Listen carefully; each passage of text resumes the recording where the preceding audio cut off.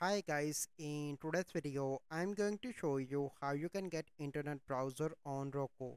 So the first step you need to follow is you can use screen mirroring. Most popular method, you need to enable screen mirroring on Roku.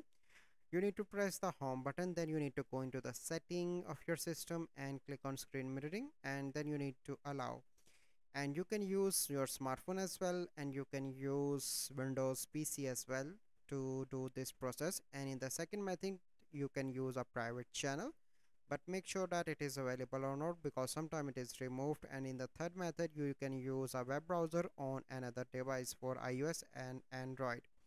So you can use any of this method that work for you. So this is a process that you need to follow to get internet browser on Roku. So I hope you find this video helpful. If you find this video helpful, must like this video, subscribe to our YouTube channel for future videos. We'll see you in the next video. Thank you. Have a good day.